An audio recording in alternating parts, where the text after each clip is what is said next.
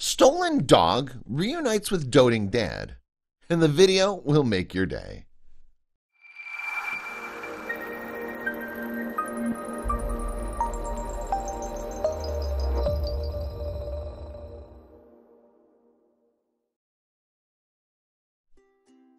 Aaron Morris of Waynesville, North Carolina, was running errands with his service dog one day when the unthinkable happened.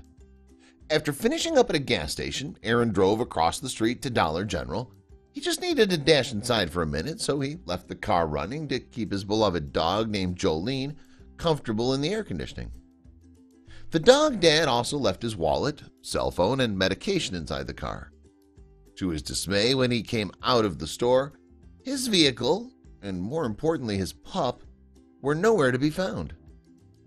Haywood County Sheriff's Office responded to the theft.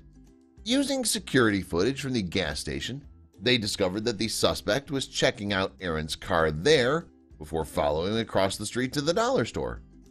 Once Aaron went inside, they stole his car and everything in it.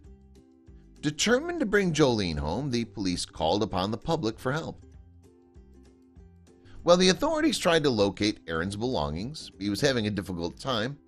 Aaron struggles with his mental health, and Jolene and his medication are important parts of his treatment plan. With both missing, he was having a hard time coping. His sister, Ashley Adivel, said her brother couldn't eat or sleep while Jolene was missing. "It's life and death for my brother. He's talking not normal," Ashley said. "I'm very worried about him if the dog doesn't come back." Thankfully, a few days later, someone found Jolene wandering by the side of the road in Morristown, Tennessee. They brought her to Morristown Hamblin Humane Society, but when her rescuers called the number on her name tag, there was no answer because Aaron's cell phone had been stolen too. That's when social media came through again. The Humane Society shared Jolene's picture on Facebook, and the internet quickly worked its magic. Aaron was overjoyed when he learned that Jolene was in good hands. He immediately arranged to get a ride to the shelter for the sweetest reunion ever. As soon as Jolene saw him, she ran into his arms, her tail wagging furiously. She couldn't wait to give him kisses. What a relief.